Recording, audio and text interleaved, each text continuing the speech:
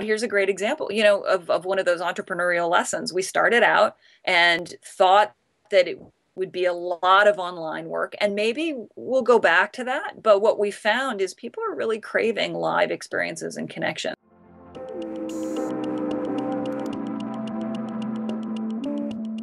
I am the daughter, for those that know their 60s activist music. I'm the daughter of Noel Paul Stookey of Peter, Paul, and Mary.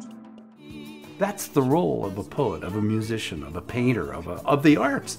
That is the role, is to give amplification to each person's heart, and where they discover themselves suddenly in a community of like-minded people. About 10 years ago, he and I said to him, Dad, let's think about ways that we can use you as a model to other artists who want to give back through their music. And we didn't know what we meant by that. We really didn't. I mean, it wasn't like this big switch went off and I could tell you exactly just what I told you a minute ago about what we're going to do. So we started by it's really been field testing. I mean, we went out into the world and we said, all right, well, at least let's just see the music of change that's out there right now. Let's see the artists that are walking the talk and giving back through their music. We're kind of like a creative music catering company.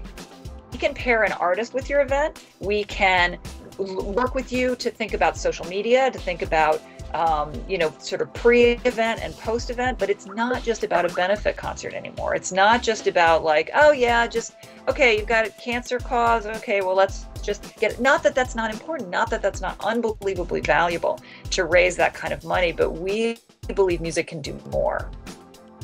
And over time, we learned a lot about what was out there and a lot about the motivation behind these artists. And so we would start getting questions like, oh, didn't that music die in the 60s? Or isn't it all folk? Or isn't it all protest music? And we're like, no. We could say emphatically, no. This music is being made in all kinds of genres, in all kinds of generational, configurations.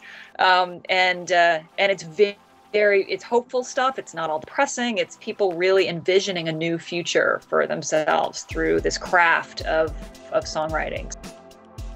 But when you have a vision that you really believe needs to be sort of birthed and kind of out in the world, it's amazing the things you can do.